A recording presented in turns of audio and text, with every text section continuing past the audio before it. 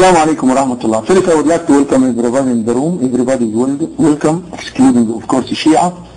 And I would like Mr. B have manners. Right now you are, you represent your religion. No? Don't call these names idiot, stupid, stuff like that. You sound weak.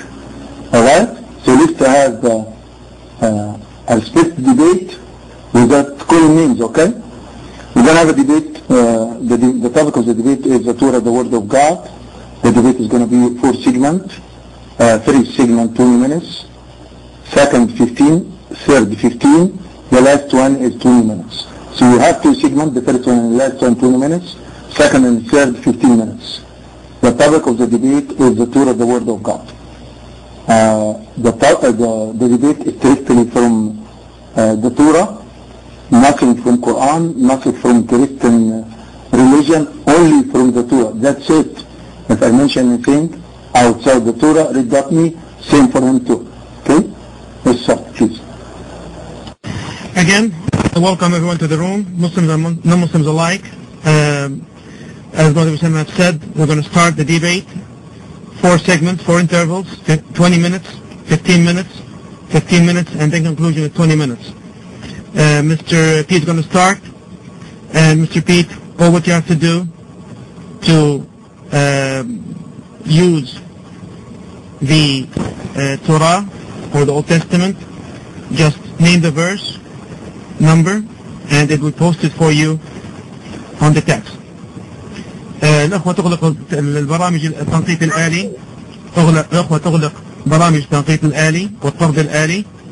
Invite everyone. Mr. Pete, the mic is yours for the first segment of 20 minutes. Go ahead.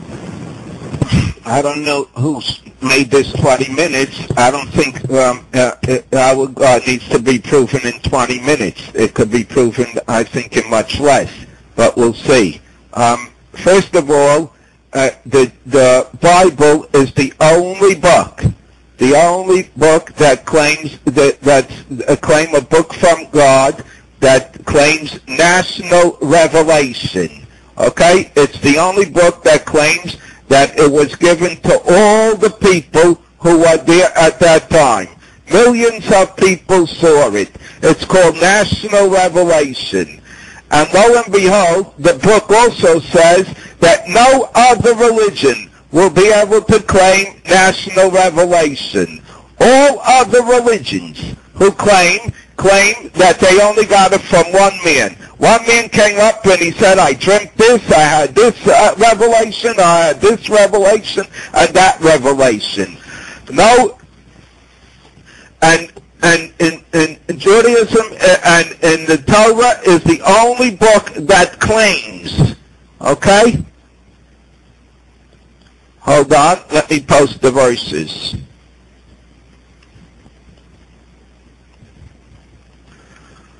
That claims that God spoke to all the people, and God spoke all these words saying, I am the Lord thy God, who brought thee out of the land of Egypt, out of the house of bondage. Thou shalt have no other gods before me. You notice it didn't say, I'm the Lord the God who created the world. Well, they don't know if he's the Lord of God created the world. This could be, they weren't there. But they were there when God brought them out of Egypt. So they know that this is the true God. Only a God can have such a powerful to bring them out of Egypt. And then he spoke to all the children of Israel. No other, of all the false religions, no other religion can claim that their God spoke to them. In fact, some say that God spoke. In fact, in other religion, it doesn't even claim that they don't even claim that the God spoke to their prophet. So therefore, we know. A Muslim once asked me. He asked me, "How do you know? What if you find out that your religion is false? What are you going to do?" Well, I can tell him I have a claim. I can say that millions, this religion claims that millions of people, millions of witnesses. Okay, stop PMing me, Muslim guys. Now, this religion claims that it has millions of witnesses. See, now they close my PMs? Okay. Let me, okay, anyways. Now, also, God spoke to the children of Israel, and this is known in all other religions, is based on the true religion. Let me just, could you, hold on, okay. Stop PMing me, I told you Muslim, okay, I gotta stop. Let me just give you a second here to close your PM. Stop the time. Please stop the time. And I don't think these are Muslims that are PMing you, Pete. They're probably Jews PMing you to help you.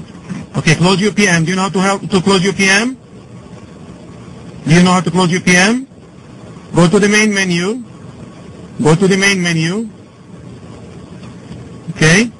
On the main menu, you will see File. You click on File.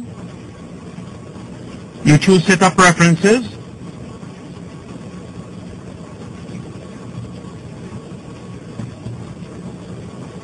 Okay, and you choose privacy, and on the privacy you can see who can contact me, and you go all the way down and choose allow contact from PAL list only. Allow contact from PAL list only. You got it? This way you're welcome, Pete, anytime. So now we're going to resume. We're going to resume the timing once you take the mic again. And again, here is, in this room we are discussing, we are debating, is the Torah Word of God. There is no references to any other religion. And no one should feel in contempt here. You're all welcome. Go ahead, Mr. Pete, the mic is yours. Okay. Okay, so that's what I said. And also, in most other religions, they don't have a continuous prophecy. In most false religions, they have usually only one prophet because it's very hard to continue one prophet to know what the other prophets say if it's false. Only in Judaism, only religion of Judaism, that have lots and lots of prophets afterwards to confirm. Every prophet who came afterward confirmed what the Torah said and didn't go against the Torah.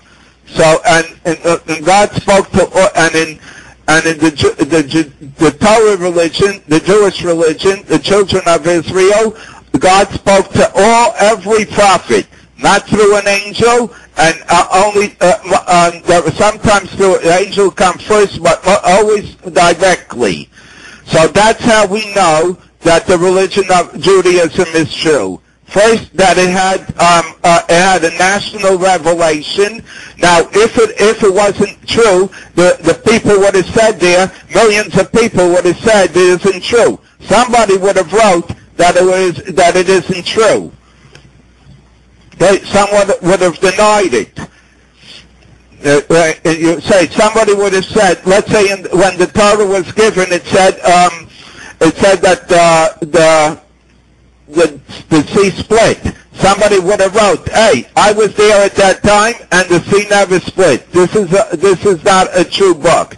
No one has ever written that. Later on, millions of years later, they say the book isn't true. The sea never split. But no, millions of people never wrote it at that time. In fact, the whole world didn't write that the Torah wasn't true. Everyone saw, and the Torah reveals all the stories that everyone knew, that when they went out into the desert, they had to have a lot of battles because the people knew that it's the true religion, and they wanted their God, feel their God is stronger. That's why they fought against the Jewish. And the God always helped the Jews, and no one was killed in these battles. That's how we know that the Jewish religion is true. Okay, and that's all I have to say. I don't need 20 minutes. I already proved that the Jewish religion, that the Torah is the word